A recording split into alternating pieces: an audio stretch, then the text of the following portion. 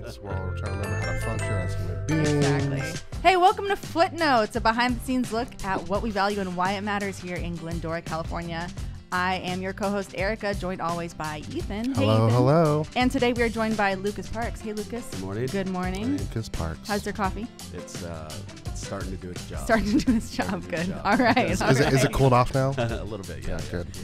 Fantastic. Well, we're talking about evangelism in continuation with our whole series that we started in January, but now we're doing every month of practicing the Christian life. So thanks for joining us, Lucas. Yeah, my pleasure. Before we jump in, though, let's talk about the fact that we have all traveled together in a lot of different places. Yeah. An unlikely trio, but we've had some fun. We have. Yeah. And related to mission. Yeah, Absolutely. So, yes. Yep. Yes. Yeah. Internationally, multicultural. Yeah. Ireland, Northern Ireland, Scotland, Spain. Maine. Maine. Kind of felt like a different country. That did feel like a different country. It did feel like it. And you know what? I still regret not getting the lobster roll. Yeah. I did. It was like $20, Yeah. but it probably would have been kind the of what they're best known food for. I've ever eaten. Yeah. The hot dog I had those Maine hot dogs. right there on the coast of Maine, because I don't like seafood, was really good Hey, though. I have this theory that if you just eat on the coast, your food like automatically tastes like 20% better. Those are really good hot Because of the dogs. view True, and all, yeah, yes. just think your The food experience, tastes the better if ambiance. you eat at the beach. Yeah. So. Yeah. I did try something of yours, and I spit it out, whatever, like a child. Oh, that like Yeah, the yeah. Like a deep seafood fried- platter that we got. Was Oh yeah, it yeah. Oh, it was like Scallion? Scallop. Scallops, oh. Not Scallion scallion. is Yeah. it's like a green onion. green onion, yeah. Scallops, delicious. Scallops are delicious. I took a few bites, and I just Yeah. At You least you tried it. tried. Yeah, You tried. tried it. Yeah. Yeah, it was good. That's how I tell my kids. You at least have to try it. Yes. it's true. Yeah. Yeah. Lucas, let me ask you, what's your favorite place that we've all traveled together? Ooh. Gosh. I mean, I The feel obvious like is the pressure Ireland, is to but say you can't Ireland, say right? that. Yeah. Outside of I mean, that, you can say outside of that. Belfast, how's that? There you go. Sure. It does sound weird, but I really enjoyed Kennebunkport and That was going cool. through Mm-hmm. Boston Yeah. and all of that. Spain was nice too. Spain was pretty good, but I don't know. I think because I'd never been to Maine before, even though it's in our country, it still felt kind of foreign. Yeah. The Yeah. culture there was a little different, Yeah. and so yeah, I enjoyed that. Yeah, it was cool just hanging out with Brian Page as well. Like, really like that guy. Shout out to Brian. So, I mean, honestly, Brian? Brian, I'm sure you listen. Sorry, the That- monitor that's turned off. fine. Is that That's- fine? The Okay. battery's dead. Oh my gosh. So- This is a mess. No, we're good. But yeah, I think it's even cool just looking at those trips. Like, missionally, Brian was living, he was living missionally there too. Oh, for sure, yeah. We met up with him at like a bowling alley for dinner, and like he walks in, he's like saying hi to all these other people. Like, he That's true, really yeah. just has dove into that community and just Well, I rubbed think shoulders with people. in those kind of places, and Southern California is in many ways and is becoming increasingly, secular in that sense that most people, in his context, aren't going to church on a regular basis. They don't see themselves as Christians, even nominally anymore. And so the idea that people are just going to stumble into your church and go check it out, or is not really part of the equation there. And so you have to go to them. Yeah. Yeah. I mean, so we're talking about evangelism, and I think evangelism, maybe that word has probably some stigma to it, of just like, hey, you're standing on a podium out in a courtyard of like, city center area, waving a Bible up in the air, like. Sure. But really, it's the idea of evangelism is getting at the heart of living missionally. Yeah. And so, why don't you kind of explain that idea, that concept, real quick, Lucas? Just Yeah. the idea of living missionally. Yeah, I think that's good. I think to demystify that, we kind of, I think when we think about excuse me, evangelism, we think of probably the sharp end of the spear of that, like the conversation that I'm going to have, and how do I have the answers to these questions that I might not know the answers to. And there's a lot of, I think, anxiety that kind of can well up in people in that way. And we become kind of paralyzed by fear. And whilst we want to share our experiences, sometimes I think, that fear stops us from doing that, or the unknown, or things like that. So I think, I think the idea of missional living is that. I think, one, realizing that Jesus has called us to that. And so the Great Commission to go and make disciples is, it wasn't just for the apostles to go plant churches, but that really is for all of us. And so what does it look to make disciples? And that starts with people knowing Jesus and hearing the good news of the gospel. And so for me, I think, what does it look like in my just everyday life? And how can I live my life, my going to work, my kids playing sports, like the people that God has already put in my orbit of my life? What does it look like to just do that with gospel intentionality baked into that? And so I think for me, it's more of a mentality kind of shift and an awareness of, rather than a one conversation that I need to really be worried about in that way. So that's good. there's a place for that for sure, Yeah. and I don't think it's an either or at all. But I think for most of us, what would it look like? Acts talks about that God has intended where we live, and so the people that are in your life and that you have influence with is not an accident. Yeah. And so how then can you introduce those people to Jesus, or how can I share my faith or bring that into conversations in just kind of normal ways? Yeah.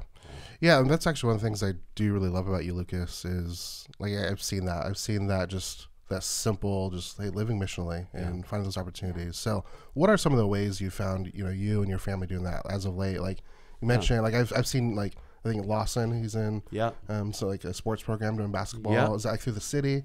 It's through Glendora City League. And so get to meet parents that way. And, you see them every Saturday and sometimes at practices. And, you find myself at a table at the end, eating pizza and wings with all the parents while the kids celebrate. And, you have those kind of conversations about, like, people, different ideas of what's happening in our culture and stuff come up. And as you share your perspective on some of those things, there's opportunities, I think, to explain why, or admittedly, sometimes it's easier for me as a pastor because people will often ask, well, what do you do? And, I like to have fun with that sometimes. How so?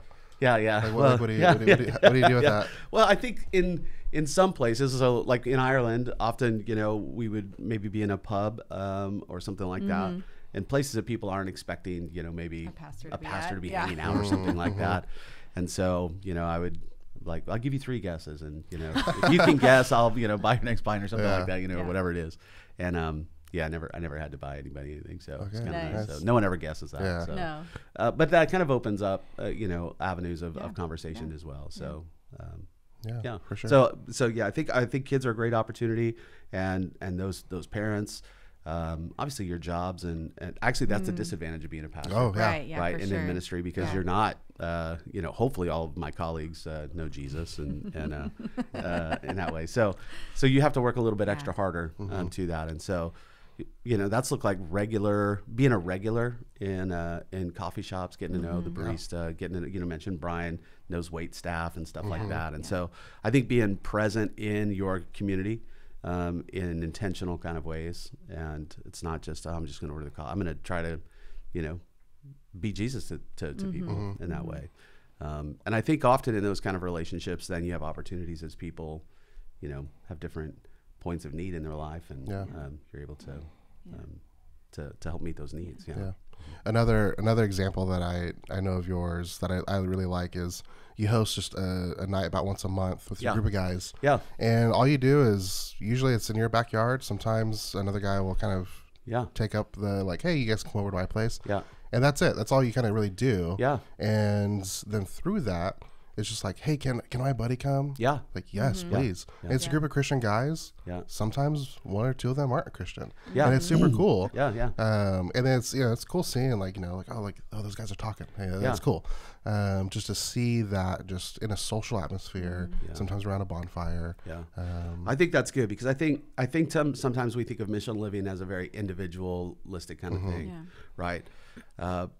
But part of missional living is to do that in community. And so that's a great example, right? We have same group of guys, and they're inviting guys from work. Guy brought his boss the last time, you know, but they get to come, and it's not a Bible study, nothing wrong with that, but it's really community.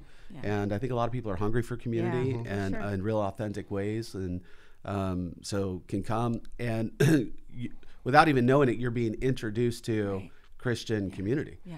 And I hope that, that group, as we hang out and we have a good time, we laugh, all those things is there's something about that draws people in, because the Spirit is there. Like the Lord is working through those kind of relationships and conversations. Right. Yeah. And sometimes, it's guys just horsing around it, but oftentimes in those moments, as guys start to, talk to, whatever, there's all kinds of meaningful conversations that are taking place in there, and guys open up or whatever it may be. And so you have opportunities to speak the gospel into people's life, and through, what seems to them maybe just advice or, listening to, what's going on in their life or whatever like that. And so people start to be exposed to what the kingdom of God is like. I think most people know what church is like, but they have no idea what the Christian life is like outside of a Sunday morning. Right, yeah. And so what does that look like to be exposed to Christian community? Yeah. And go, man, there's something about the way these guys interact and care for each other, love each other, And often that, if you look around the bonfire, you're like, how are these guys all like, that guy and that guy don't seem like they should be like, even, friends in that sense. It's not, there's a very diverse kind of crew around that. And there's something about, well, that's what the gospel does. That's what Jesus does. He brings all kinds of people together in that way. And so I think there's a witness element to just even the community itself that's being assembled, and you get to watch how Christians care for each other, meet each other's needs. You get to be exposed to, hopefully, a community that is living counterculturally in many ways. And I think there's an attractive nature to that. When we were planting our church in Village, in Belfast, I would say before we launched publicly, the vast majority of people, I would say the first 15, 20 people that came to faith came to missional communities first. They didn't come to our Sunday gathering. We briefly explained what missional communities are. Yeah, so we had intentionally, we're having a meal together, and then eventually, somewhere in there, we opened up the Bible, there was prayer and stuff, and so people could invite their friends. Hey, we're having dinner, we're having some friends over. We're going to have a discussion around, whatever that is. It wasn't bait and switch. We wanted them to know what it was.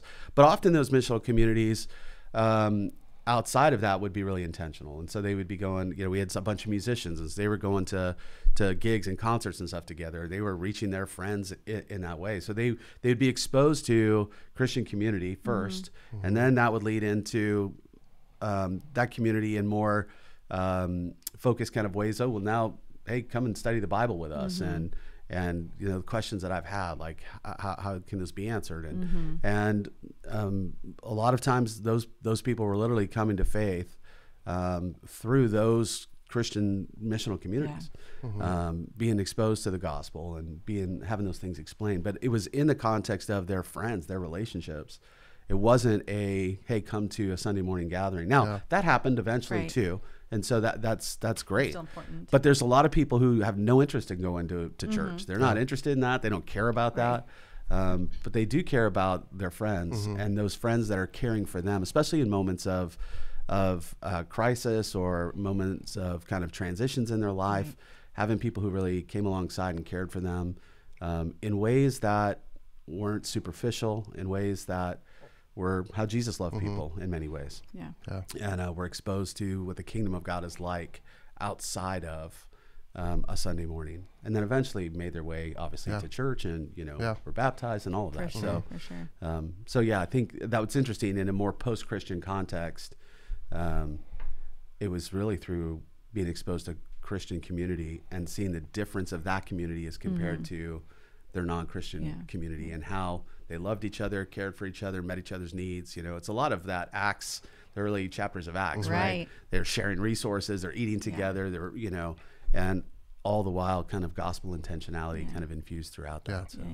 Well, so far in practicing the Christian life this year, we've talked a lot about like Bible memorization and reading your Bible, prayer, even serving the church. A lot of those things can feel very like, well, within our community. Sure.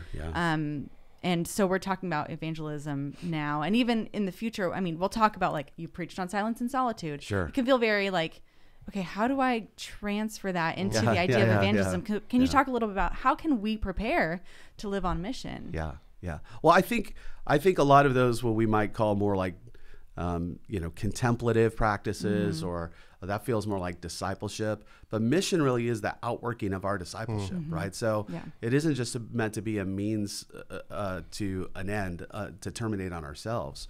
But the whole nature of disciple making is going and making more disciples, right? And so evangelism, when you think of evangelism, it's just pre-discipleship. That's all it is. It's just the front end of discipleship. You know, so did we catch that? Evangelism is pre-discipleship. I mean, honestly, that's what it is. And so they don't know Jesus yet.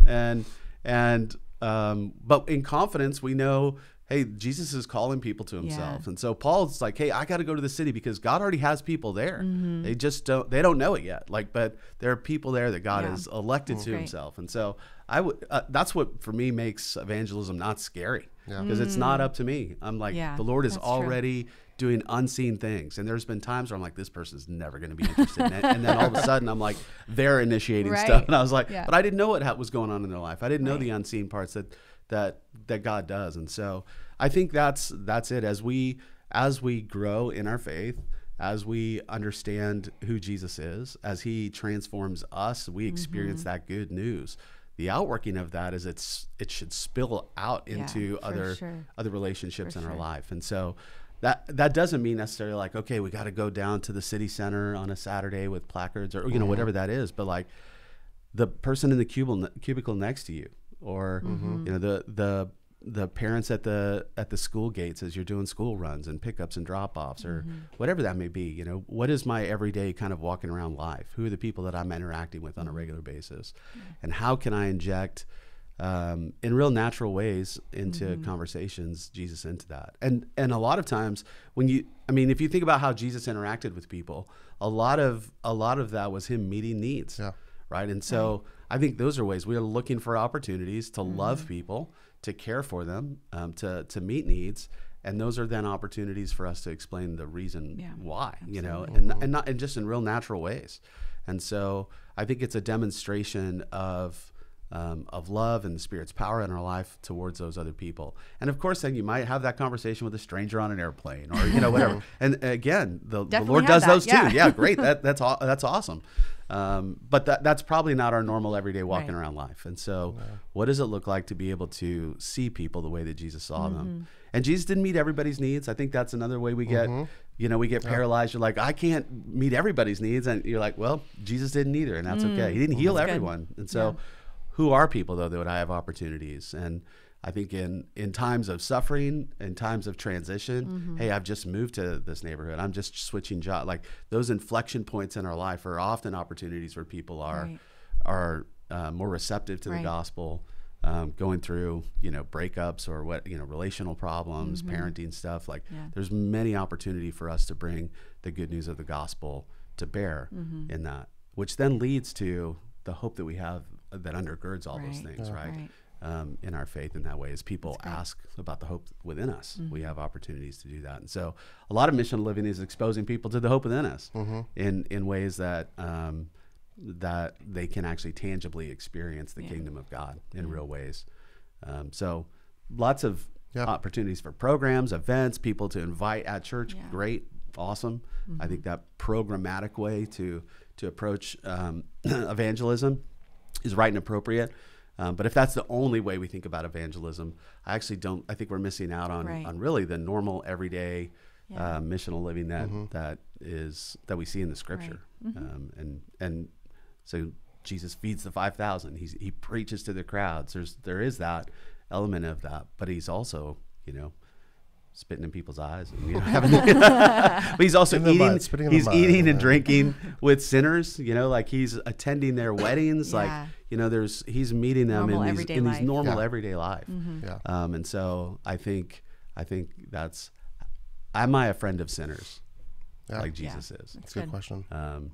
And I don't, sinners in that. That's what we all were, right? So I don't mean that in a pejorative way, in that way. But am I friends with those people, or have I created a hermetically sealed bubble? And that's when you can go, well, all of these practices just seem to kind of be inward, but they really were never intended to stay there, right? As we grow, then that moves outward in mission. Good. Yeah. There's definitely still a boldness though, that's needed. Takes and courage. I think, even just that's why it's so important to continue to go through these spiritual disciplines and grow in all of them. They're not a la carte. Yeah. They all like really feed into each other. And so I think that's a huge way for us to grow in our evangelism and that zeal and that desire is through growing in our Bible reading and our prayer, and everything as we grow in our faith with Jesus. And I think to kind of put us on the spot a little bit, if we just had to take a second, like what are maybe something, what's an opportunity in our own lives that we feel like we could even do better, or like maybe like God's kind of put me in a situation, or I've had these incidences where I've been able to maybe do something like, what's some examples where it's like, maybe I could do better. I could be a little bit more bold here. And I can kind of start if you want. Yeah. So a couple things that jump out to mind for me is I love going to like Classic Coffee just to work. And so there's been, opportunities for good conversations to come up there, and, you're working, someone kind of like, hey, are you using this chair kind of thing? Like there's so many just situations where the conversation can kind of start in a situation like that. And so I even feel like that's where, like, that's probably an area where I could like be more intentional, settle in there. And even just a few weeks ago I was there working, and this guy came up to me. He's like, oh, what does your tattoo say? Yeah. And it's like, oh, what a way, like, and it turns out he's a Christian guy. Yeah. And so, I'm like, sorry, never mind. I'm on set. Yeah. Well, we both were probably like rats. Yeah. No, but it's just, he found something to connect with and asked a simple question. And that's what I loved, is we had like a 10, 15-minute conversation from just a simple question. It was nothing weird. It was just, like, hey, I have a tattoo, and he asked me about it. Yeah. And so it's just stuff like that. Like, that's where I could, I think that's where personally I feel like I could do better in, and just those public spaces, putting myself, especially like we talked about, like we're on church staff, being in the office all day around, fellow believers. It's like, well, maybe I take a day and go work out, in the public at a coffee shop and kind of make my rounds and stuff. Yeah. Another is, going to get my hair cut at a place, a public place, Tropicana Golf. And I think, is that where you've been going to? I have, yeah. They do good work. But honestly, shout out to Jesse. Yeah, my guy Benny. They do good work, but then it's just the reality is, it's like I mean, for like 10 years I had the same barber, former guy a friend of mine that we used to go to the same church. And so after he moved away, and so I was like, I gotta find a new place. And so anyways, found this place. I do really enjoy their work. Yeah. But there's a moment where I'm like, I don't know, there's another guy I know actually through Foothill who cuts hair. I'm like, oh, maybe I'll go to him. But then, honestly, I kind of felt like my reasoning was like, I don't know, they're just a different vibe. Yeah. They're not like, they'll cuss. It just doesn't, I don't feel comfortable there. Yeah. There's like a customer that came in, reeked of weed, and I was just like, I don't want this. Yeah. But then I was kind of like, as I was explaining that to someone, I'm like, wait, this is probably one of my only outlets. Yeah. Like where there's a guy like, working on my hair for 45 minutes, 30, 45 minutes, and these other people. So even like that, it's like, okay, well, maybe I shouldn't be so quick to remove myself from that uncomfortable situation and stuff like that. So personally, those are a couple little things that even I found that I could be more missional, I think, in my living. Yeah. What about you guys? Anything jump out? Yeah, I mean, I really do think I'm feeling the challenge of like being surrounded by Christians a lot of the time, because even our two youngest kids go to a Christian school. Yeah. And so even some of those opportunities that were there, obviously, sports leagues in the city league, there's some of that or whatever, but my neighbor is our youth pastor, so so I'm still working on him, in that way. So appreciate the missional living there. Yeah, I'm on a corner, so I even have like less immediate neighbors. So so that really is the challenge, I think, for me, is to go, okay, how I am going to have to be intentional about being in space where there are non-Christians. And maybe that's a pickleball league, or, that seems to be, a hot thing at the minute, or whatever that is. And so, which we actually have a men's group, a pickleball, or I don't know, that's defeating the purpose. Oh, shoot. Well, I do think, so yeah, I think even, you mentioned like the guys group that come to my house and hang out. There's a couple of those kind of environments. And I think even reminding those kind of guys, like, hey, bring a friend, and push that more. And to actually realize, hey, we can do this together in community in a real natural way that doesn't feel like we're inviting someone to some cult meeting or, you know, some bait and switch kind of, you know, thing. That's not what this is. Yeah.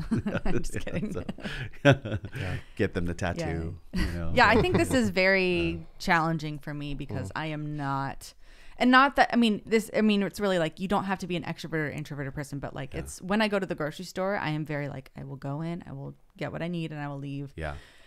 Like random conversations really throw me off and throw me through a loop. And so I'm thinking like, well, I go to the gym all the time. Yeah. And those people at the front desk are usually the same people. And I'm very much like, headphones in, don't make eye contact, like scan the thing and leave. And like, I should not be approaching it that way. And even like pushing myself out of my own comfort zone of like, you're not going to die if you have one conversation with someone of like, hey, like, have a good day. Just starting off somewhere. Yeah. Build a relationship with them. Exactly. Yeah. So, that is not my natural go-to. I think having even like small things. Yeah. And there are times, obviously, but I think how do I live a more open life? Mm-hmm. How do I have a posture of a more open and inviting life in that way? And sometimes that's with, you know, kind of strangers in that, and sometimes it is just, you know,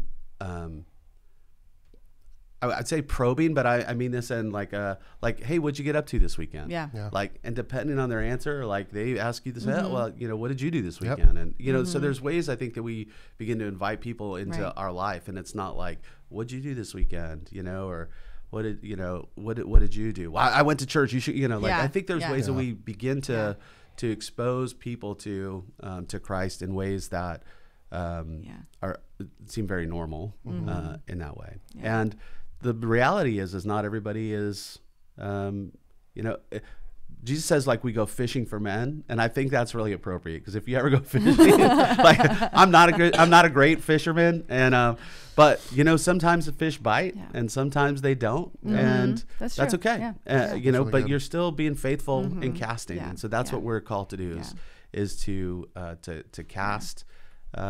You know, the bait of the gospel out there, if you will. Yeah. And sometimes, you know, people aren't interested, and that's okay. That our job is to be faithful, and it's God who produces the fruit. Yeah. But if we're not being faithful in living lives with, I think, a mindset of gospel intentionality and lives with a bit of an open posture, or, you know, casting that bait, if you will. We remove the opportunity for fruitfulness, and so I think that's it. Sometimes we focus so much on like bearing fruit, like is this going to work? What do I say? How do I, like, you know, and all of that? And I'm like, hey, just be faithful. I think more so I'm realizing the challenge is when I am with those people who are very good at this and gifting. I think about like my grandma who will get on any sort of public transportation and immediately has found her best friend. Or even Tucker will be out at a coffee shop and he's like, hey, what's your name, man? It's so great. Like, he's very natural at having those conversations. And my immediate reaction is like, why are you talking to this person? Like, and I think to some degree that's fine, right? Because there is a gift of evangelism. So some people are actually just gifted at it, right? And so I don't actually think I'm one of those people. I don't think I just have this natural gift of evangelism. For me, it's like there's an awareness and a shift and a mindset. I like people. I think I'm you know, a people person in that sense, but I don't feel like I'm like, man, I have this gift of evangelism. Yeah. So I think it is. It's harder personality, you know, introverts maybe a little bit, but so I think that begins with like, hey, how can I open my life a little bit? Absolutely. And start with some easy wins. Well, at the time of this, you know, episode coming out, it's beginning of May, and right at the same time, like Erica said, like we're releasing the resources on just evangelism and stuff like that. So this is obviously one of those resources. So congratulations, you are listening to one of those. Another one that we're actually going to be plugging though is Ray Comfort. And so we have him coming for a Sunday seminar on May 21st. And so Ray is known for a little bit more of that, like on the street evangelism. Sure. So which I love, like, you know, we've been talking about this whole episode, like evangelism is a lot simpler than, you know, than it needs to be. But I love that we're still going to glean some insight from him on, hey, how do we have, you know, that kind of on the street bold conversations. He's not necessarily someone that's like on a podium, you know, like preaching the gospel, but he's really good. Like, I loved watching his videos of just having one-on-one conversations with people on the street. Yeah. And he's an apologist and all that. And so I'm excited for the church to be able to hear from him. He's from New Zealand, so that'll be fun. Ike will be there, probably in the front row.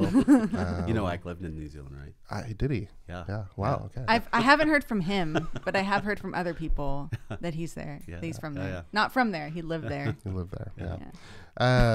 So yeah, that's gonna be an awesome resource. Lucas, what are some of the other resources? Just to kind of call those out. Yeah, I think you know, there's a couple books, and we'll send this out in an email as well. That I think have helped me to kind of just think about this in a more normal kind of, you know, every day. So one of those is called The Tangible Kingdom, and you know, there's filled with kind of anecdotes and stories in there too of some examples I think that I found inspiring as well, but also gives a little bit of a framework of what does missional, you know, community essentially look like in that way. And then another one, a friend of mine wrote a book called Friend of Sinners, and just kind of looking at Jesus's approach to that. And so we'll reference a few of those things as well, but those are, you know, less technical books around like apologetics. I think those are great resources too. But yeah, I think these will help you approach it in kind of day-to-day life a little bit. Cool. That's great. Yeah. Well, as we wrap up, anyone have any fun like street evangelism stories or anecdotes that they've witnessed or experienced? Well, in Belfast, we actually had a guy, you know, kind of up on a like milk crate soapbox kind of thing or whatever. And so I'm like, I just got to sit here and just see how this goes. Yeah. So I just kind of stood off to the side, and literally no one, you know, everybody just walking by a very crowded intersection kind of, you know, marketplace area. And, but he finally noticed me just like standing over in the corner.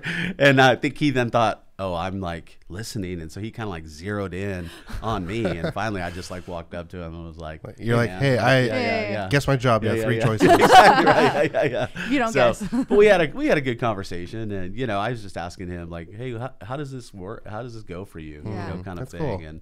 And you know, I think sometimes people think, oh, this is just me being faithful, and you know, it's almost like a win if people don't listen because I'm doing the hard work or whatever. And so just tried to ask him questions around effectiveness. And was he like actually preaching truth? Or yes, yes. So there was nothing that you would say that is technically wrong or whatever, but you know, I wouldn't say it's the whole picture of the gospel in that way. And so, and honestly, you have literally people just walking to work, or they're like shopping, or you know, so maybe not the most effective environment for that. Yeah, so. which is why it's so huge to build relationships, because you really there's more equity there, right? Than just someone passing by going to, you know, the store, right? My favorite example recently is the way I go to work. I will like drive on Arrow Highway and then turn left onto the 57, and there's this like corner that has like, it's in San Dimas, so if you know it, there's like the San Dimas sign, and then there's like this little covered wagon thing. For some reason, San Dimas is a Western town. That's a whole other story. I love it. But like, why? Who made that decision? But there's this, every once in a while, this older man, and he's like head to toe covered, even in the summer. Like he's like bundled up with gloves on, and he just has this sign that says like, God bless USA. And he's got a rose in one hand and an American flag in the other. I've seen that guy. And it's just one of those things where it's like, you just know that, and it's not abrasive. He's just kind of there like waving his flag and, you know, standing at the street corner and just doing his thing. It's like the thing that he feels like he needs to do. Yeah. So have you ever seen anyone chatting with him? No, I don't think so. And it's one of those, like, nobody really walks on that corner. It's not like it's a through. I don't know. Thoroughfare. Thank you. Pedestrian eyes. Wow. And so yeah, but there's a lot of cars that go through there. So I think he's just like, I just want people to know. All right. Yeah. All right. Yeah. The only one that jumps out to me is I was in it was in Covina, AMC Theater. I was going to see Superman. I remembered what it was. I was thinking out loud earlier. I was like, was it Batman? No, it was Superman. Which one? And I think the first Henry Cavill one. Okay. Is there more now? I don't know. I know but there was a couple been of multiple. those. He's been Superman in other iterations of that DC universe, but I think it was just the first Henry Cavill Superman. But there's a guy out there, and I don't remember what his MO was. Like, he tried to tie it in, like, he you know did. Who the real Superman is? He kind of did, but he was like Oh. condemning about it. Oh, like, yeah. Okay, yeah. like If you see this movie. yeah, and so I don't really think, and it was really confusing. I didn't have a conversation with him, but I definitely was listening for a minute, and it's just like this weird, like, messy kind of attempt of like, yeah, like Superman is portraying God and this is evil, you shouldn't watch this. So it's not like he wasn't like tying it in, Huh. like, hey, if you really want a hero, like, let me introduce you to Jesus. That would have been good. You should have done that. But instead, Jesus it is was my like, superhero. That's right. it was like he assumed people were like, no, you're worshiping Superman, and here's why this is dangerous. I don't know. It was just, Yeah. it was Weird. not the best tactic, but hopefully he has different material now. Yeah. Since it doesn't seem like those Hopefully movies he's been have done all that introduced to good in the Missional long Living. run. And if not, maybe hey, he's just check out more this of podcast. more of a Marvel guy, and he's just Maybe he connects with that. Yeah, That MCU more. Oh, my gosh. Well, hey, Lucas, is awesome Yeah, thanks having for you joining on us. and As just always, hearing yeah, more of love this, hanging out. fun chatting. Let's go on another trip sometime soon. Yeah. Yeah. Yeah. Yeah. Yeah. Well, hey, Fresno? Where? Fresno? Sure. Yeah. I've never been to Fresno. Let's go to Sanger. Visit Alright. Jacob. Yeah, let's do That it. was fun. Great. Yeah. That was a good one. fun. You missed out. I did miss out. Yeah. It's okay. I think I was teaching another church that Sunday. Yeah. All right. Hey, Foothill Church, thanks for tuning in. Yeah, definitely lean in. Check out those resources Lucas mentioned. Links in the bio, or check your email. But we'll see you in a couple more weeks. See you guys. Bye.